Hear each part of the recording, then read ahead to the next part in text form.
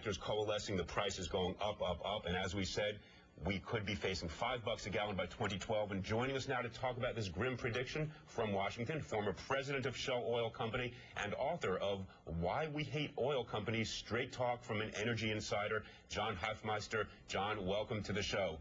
Thank you. Thank you for having me. You know, that sounds like a rhetorical question on the cover of your book. I guess virtually everybody does hate the oil companies. You've been the president of Shell, and you've written about it. Thank you for being so honest in this really fascinating book about what's going on out there.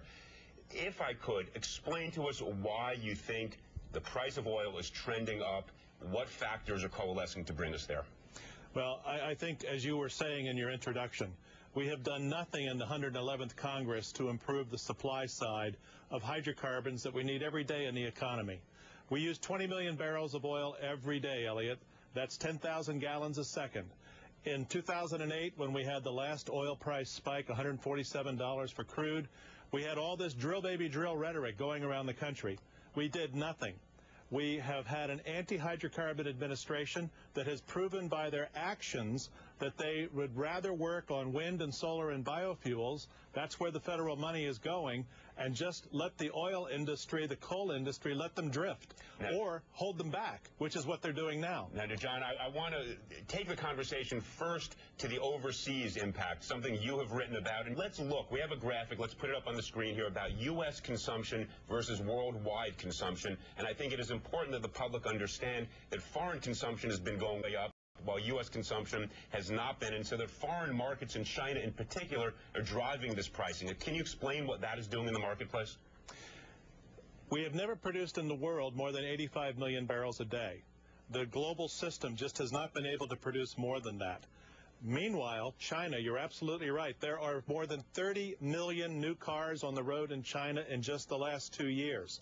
Over the next 2 years, there will be another 30 million cars on the roads of China. And it's India, it's Malaysia, it's the whole Asian growth syndrome, which is spiking oil demand unprecedented. By 2012, we're going to need about 90 million barrels a day to meet daily global demand. We're stuck at 85, and in the U.S., we're actually going to be in decline because of the moratorium in the Gulf of Mexico. So global demand drives the crude oil price. Crude oil price drives the gasoline price in the United States. John, you're recommending that we go back to 1970 levels of producing 10 million gallons a day or a year? 10 million barrels a day. Excuse me, a day, exactly. And that's right. So why, if we were doing that in 1970, and given that you know, the consumption is up and all this other competition, why aren't we doing that now? We have grown to detest drilling in this country. When we were doing 10 million barrels a day, we were drilling off the coast of California. Since the Santa Barbara spill in 1969, we've stopped new drilling off California. We can't drill in the eastern Gulf of Mexico. The president said in March of this past year that we should be drilling off the East Coast and off the eastern Gulf. He's rescinded that. The Secretary of the Interior announced on December 1st that he would postpone the next 5-year plan for drilling leases from 2012 to 2017. That basically says this administration is punting on new drilling off coasts between now and the rest of the time they're in office if they get a second term.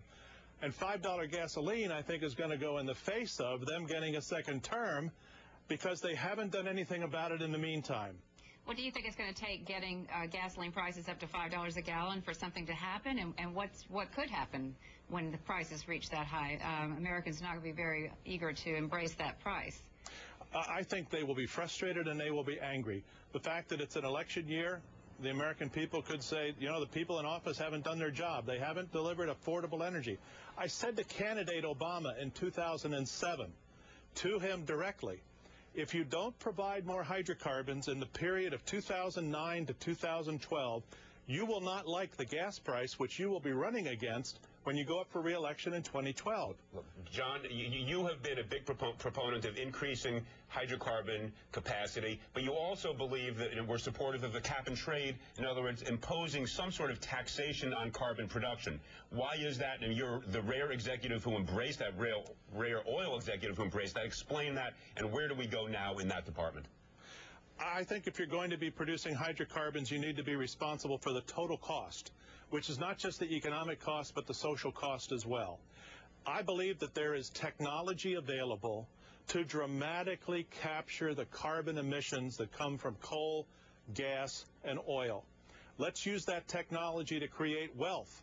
A cap-and-trade system can create wealth for this nation. It's not just cap and tax. The cap and tax people are looking at Waxman-Markey, which was basically a cap and tax bill, because they did not follow the pattern that the United States Climate Action Partnership put together. Well, they've now ruined the reputation of cap and trade. John, I want to interrupt you because I agree with you on a sort of a subtle point that people have got to understand. You said something hugely important. Capture the total cost to society of what you're producing. Economists call this an externality. You're saying put on that tax, but then you want to use it, I gather from what you're saying, to create clean coal with the sequestration of the carbon, and where you submerge it below Earth, or you do it with natural gas. You want to use that tax to create alternative clean energies, even if they're carbon-based. Is that how I understand you?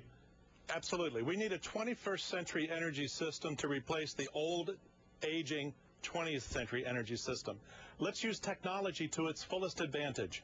To be able to continue to produce coal in responsible ways, to burn that coal through pulverization and gasification. The gasification of the coal with carbon capture and sequestration puts a whole another 100-year life on the availability of clean coal, affordable electricity for the nation. The same thing could be done in reducing emissions in refineries, which if everybody had to do it, it could be done. Look, I totally agree, which is why I think an across-the-board tax that did capture that cost would provide the funding source for the technology and the R&D you're talking about now. To put this in numbers, though, it is extraordinarily expensive, and the Department of Energy had been funding some of these sequestration programs, and they basically pulled back because people got scared by the money, by the dollars, about billions of dollars for each one of these coal plants. Do you think that's the direction we should be going nonetheless? The answer, Elliot, is to raise production. If the companies could increase production, they're getting the revenue to pay the extra costs, aren't they? By raising from 7 million barrels a day to 10 million barrels a day, Lord knows we need it. We use 20 million barrels a day. That's added revenue to companies. That's higher profitability to companies. Now use some of that added profitability to put the technological improvements into refineries, into coal mining, into coal burning in coal plants, and it pays for itself because we're using more of it. How about nukes? You have not mentioned nukes recently. Do you see them as being a critical part of at least bridging the gap until other technologies emerge? I think we should be expanding the nuclear fleet in a couple of ways. We should make a long-term commitment to a much higher number of nuclear plants so that we could commoditize the construction, the manufacturing, and the development of nuclear energy going forward so it's less costly. Commoditizing means make it the same, the way the French do. We should also explore the advances of thorium. Thorium is a form of fission that is safer, according to the experts, than nuclear, and there's so much more of it. We're never going to run out of energy in this world. What we never have had, however, in this country is an energy plan for the future that takes the next 0 to 10 years and does what we need to do the next 10 to 25 years, the next 25 years, the 50-year plan. That's what you need. Guess what China's doing? They're doing a 50-year plan. Guess what the EU is doing? They're doing a 50-year plan. What are we doing? We're waiting for the next election and watching the gas price in between. It's an absurd way to run the world's largest economy, but we've so politicized energy and the facets of energy, we can't get away from the politics of it. Well, John, speaking of China, China's taken out the middleman and is buying directly from countries in Africa like Sudan and Nigeria. What effect does that have on us? It shrinks the global pool of oil available, which is going to lead to price spiking in the crude oil price because they're getting a contracted price in China. We in the U.S. are left with what's in the available global pool, which will be a much higher price. So they're taking care of themselves, and we're going to be exposed to rapidly changing and volatile crude oil prices. Well, you have a big message out there and some ideas that people need to hear. And I understand you've met with governors and mayors, and you say you've talked to the president in 2007. Is anyone listening? In the current administration, it has been very difficult to get through the door. I got through the door once in the entire 2-year period thus far, and the meeting cut short. There is not a keen interest in doing anything for hydrocarbons other than making them more expensive so that other forms of energy look relatively less expensive. That's not a way to go. We need a both-and answer. We need both more hydrocarbons in the short term because we still have 250 million cars on the road that only use gas. The new Leaf, the new Nissan Leaf, the new Chevy Volt, there are only hundreds then thousands on the roads, not millions. To make a real dent in the gasoline demand is going to take another decade or longer. And so in the meantime, where's our hydrocarbons coming from? We're not drilling for them. We're going to import them. It's going to be more expensive. It's foolish to do it this way. John, I agree with much of what you're saying, but there is one word that I really do think we need to add to this conversation. That is the word efficiency. Over the timeline you're talking about, granted, it will take a decade till efficiency really has an impact in the automotive sector because it takes that long till enough of the fleet is captured by the new regs. Should we not be increasing the miles per gallon we get from cars? Oh, absolutely. In fact, I go even further, Elliot. I say get rid of the internal combustion engine altogether. That is Put dramatic. together a 25-year roadmap to get rid of the internal combustion engine, replace it fully with batteries and with hydrogen fuel cells and appropriate mass transit systems in dense population areas. We can dramatically reduce the demand for oil in that way. Look, it seems to me, and this is what so captivates me about your book and what you're proposing, there is a coalition that should be formed around what you're proposing. Because you're not just saying drill and forget the environment, we don't care. You're saying drill, but put on a carbon tax, use that to fund sequestration, yes nukes, yes efficiency, yes transform our entire economy. It sounds like such a centrist, sensible system. And their governor, we were chatting with Ed Rendell yesterday, governor of Pennsylvania, he's for all this. Why can you not form some sort of political coalition around this concept?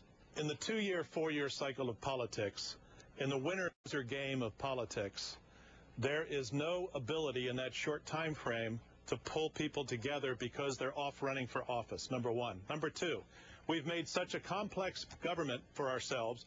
13 executive branch agencies govern energy. 26 congressional committees govern energy. They don't want to give it up. They want to keep governing energy. My suggestion is change the governance.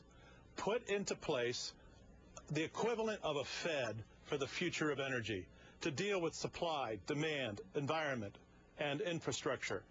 Put an independent body in place that doesn't worry about the next election or who's in the majority party in the Congress, the House, or the Senate, or the White House. Because that is hurting the consumers, the voters of America, by causing them to have less efficiency, less technology, higher cost energy, all of which is going to make our economy that much more vulnerable and that much weaker to global competition. Finally, before we let you go, John, not to filibuster, but what kind of car do you drive? I have, we got rid of our foreign-made cars, and I have a Ford and a GM car. Well, that's very American of you. Well, what's wrong with Chrysler? Come on, Chrysler's going to call you tomorrow morning and say they'll offer you a deal. We'll see if our children need a Chrysler. All right, John Hofmeister, thanks so much for being with us. Thank you. Coming up, Iraq's prime minister says American troops are not welcomed beyond 2011. But what will that mean for the war?